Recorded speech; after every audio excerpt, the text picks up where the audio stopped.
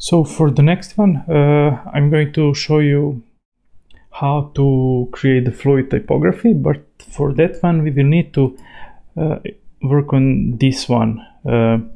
But as you can see, we don't have too much space and we're working to update this page, but also we introduced one feature that you probably can miss easily, and that's bidirectional sync from file to this panel and back. So if I go to this content and then uploads, we're going to create the Winden folder here, and what you can read here is Oxywind, but soon we are going to update the documentation as well.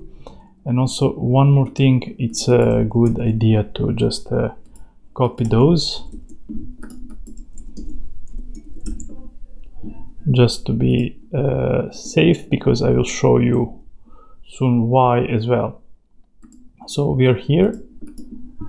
Let me just close this one. So we need a global CSS. Let's create one. We need a CDN and this one as well. And those are equivalents to global CSS. This is the CDN, and then this is a worker as well. So the point is, if you, for example, copy just this one, you save it, and if you reload the page, this one will be empty because now it's syncing with the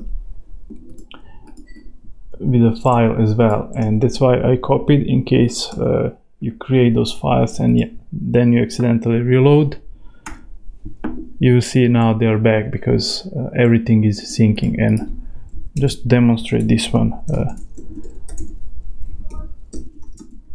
so if I do this and I save it and you go back, you will see right away. And then let's change this one to blue, and if you reload it, you will see how this is awesome, especially if you are working on in the local. You will be much faster if you use this approach. Of course, it's not needed, but we think that this is a huge benefit and time saver. Thank you for watching this one. Subscribe, and in next one we are going to create the fluid typography with Tailwind.